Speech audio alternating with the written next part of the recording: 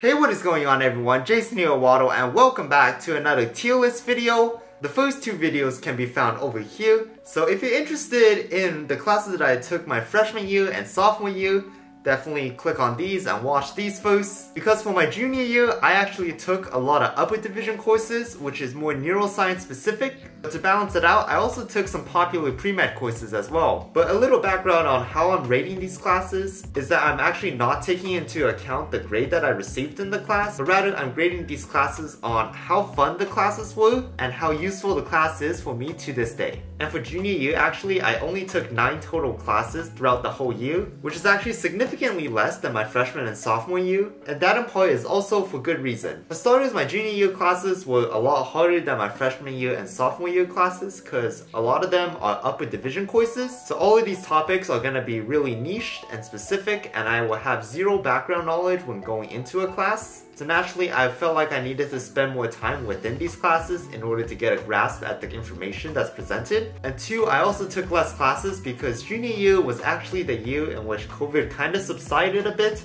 So I was able to go back to like in-person lectures and in-person discussions, which is something that I have not done since winter quarter of my freshman year. So I wanted to use some time to be able to adjust back into in-person learning, as well as be able to better manage some of my extracurriculars, since my extracurriculars went from being online through Zoom, making things very easy to attend, to having to have to plan out things and making them happen in person. But yeah, let's jump into rating these classes, shall we? So let's start with Biomedical Research 5HA. Now this class is actually kind of special because it doesn't really pertain to the neuroscience major, but I decided to take Biomed Research 5HA because I was interested in applying to the biomedical research minor, and this one class was a prerequisite to be able to apply to the minor. Overall, I felt like this class was pretty straightforward. You just had 2 lecturers come in and talk about their current research. Professor Fluid was able to do a really good job at explaining each of the research papers. And from this class, I felt like I was able to get a pretty good understanding at analyzing papers, reading papers, and understanding graphs. Though unfortunately, the minor was a bit competitive and I wasn't able to get into the minor, I still felt like I learned a lot from 5HA, and I would definitely recommend this class to a freshman or a sophomore who is also interested in doing scientific research. It's a great class between Neuroscience 102 and Musicology 68. Next class we're going to talk about is Neuroscience M101A. This is the core series class for the neuroscience major, and how the whole neuroscience core series goes, so M101A, B, and C, is that instead of having a whole quarter discussing one topic, each quarter is technically divided into 3 mini quarters. So for the span of around 3.5 weeks, you'll be having one particular professor talking about very specific details just regarding the field of neuroscience. So to best summarize the things that I learned in Neuroscience M101A, we will be using 3 sentences. Ion channels go blue, muscles go twitchy, and brain makes images. That is as straightforward as I can summarize Neuroscience M101A in a video like this. Professor Chandler was pretty funny. He cracked a lot of jokes during hybrid lectures. It inactivates. Did I say inactivate? Slap me good. And even though this class was kind of stressful since there was a major test every 3 weeks or so, I think this goes at the top of the grade section. Final class that I took during fall quarter of my junior year is Psychiatry 79. This class is titled Applied Positive Neuroscience, and this class basically just covered the neuroscience mechanisms that is responsible for a bunch of things on how you are feeling. So understanding your mood, motivation, and how to change things, I think that's pretty important. Because this class is a lower division course, it was actually pretty easy compared to my core neuroscience course, but I also had a lot of fun learning about it. Professor 𝙎𝙖𝙙 actually made things pretty easy to understand. Even though I didn't have to take this course since it really meant nothing for my degree, I just took it because I thought it was fun and I thought I could learn something about it. And honestly, it wasn't a bad course, so I might put this in the solid category.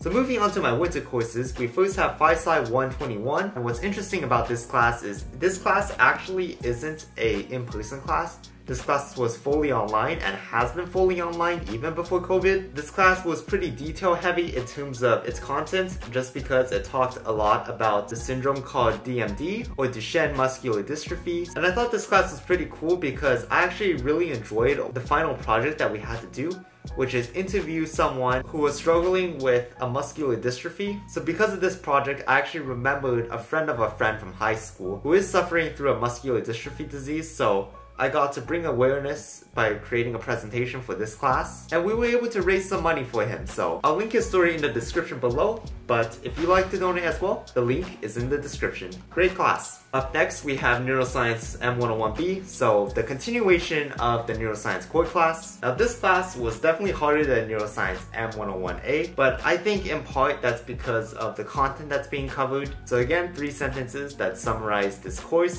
how channels open, close, how synaptic vesicles form and release, and how the nervous system develops in the embryo. So a lot more details and a lot more complicated neuroscience. This class was definitely a lot more stressful for me, and I don't remember as much as what is being covered in this class. So unfortunately, I will have to put it in the forgettable category. Up next is Psych 120A, or Cognitive Psychology. Now this class was definitely one of the more interesting classes that I've taken throughout junior year, and that's just because I actually knew a thing or two about cognitive psychology. Nonetheless, it was still a pretty hard class, and it did take me quite some time to be able to understand the information. And Professor Monty has been an amazing professor that I got to listen to, and I really enjoyed taking this class with Professor Monty because I felt like he really explained the concepts well. Again, if your degree requires you to take Psych 120A, definitely try to take it with Professor Monty. Highly recommended. Legendary class, legendary person. And finally, we have 3 classes to go. Moving on to my spring quarter, we will start with Incomp 6W. It's just a little writing course that I have to take so I can get some med school requirements done.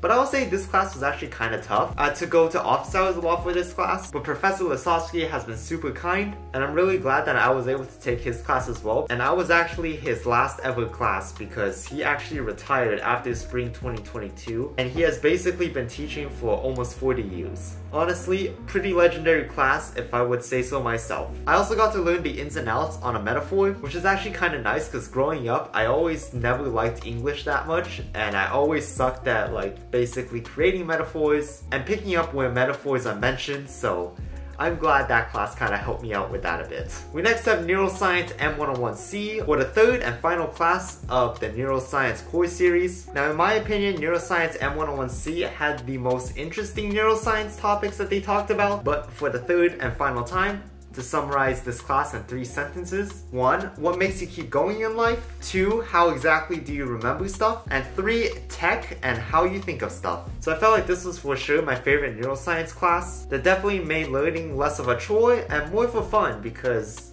it's cool stuff. So it's the newest things you can ever expect in neuroscience. So great class overall. And finally, for our last class that we took during my junior year, we have Psych 110, which is a class solely focused on conditioning and learning. I found that through his class, I didn't really have to take a lot of notes. Instead, I can just draw on his slides and add notes to it, so I found that super helpful. I still feel like this class has taught me a lot regarding how exactly they use different psych techniques in research. So if you need a slightly easier upper division to balance out your schedule, I would recommend Psych 110. Yeah, this class, from what I remember, is also really popular. Like, I couldn't even get into that class because it was full when my enrollment hit. So I had to basically just set notifications, check this class every now and then. And luckily for me, a few spots opened up and I snagged one right away. I wouldn't say this is necessarily a great class, because I feel like I didn't learn as much as I was hoping for. But overall, I think it's still a pretty solid class. And there we have it. This is now tier list, which includes all of my classes up until junior year. So I hope you guys found this video helpful and informative. If you did, definitely make sure to leave a like, comment, and subscribe. Join the Waddle Squad, best squad in the nation. And other than that, I want to wish you guys all a Waddle-tastic day, and we'll see you in the next video. Peace.